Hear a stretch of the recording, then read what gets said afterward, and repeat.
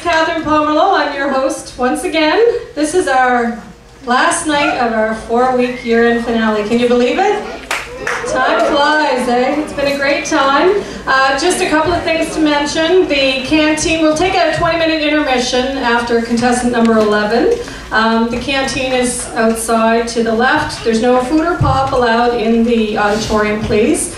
You can have your bottles of water, but that's it. And we'll be doing a 50-50 draw for the cash prize pool for the winner of Maritime Idol, and that will also be done at the canteen.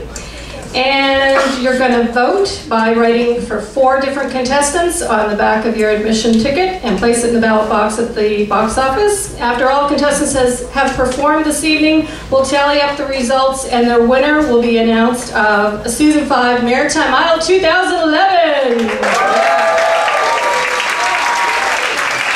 So are we ready to get started? All right, here are your Season 5 Maritime Idol 2011 finalists.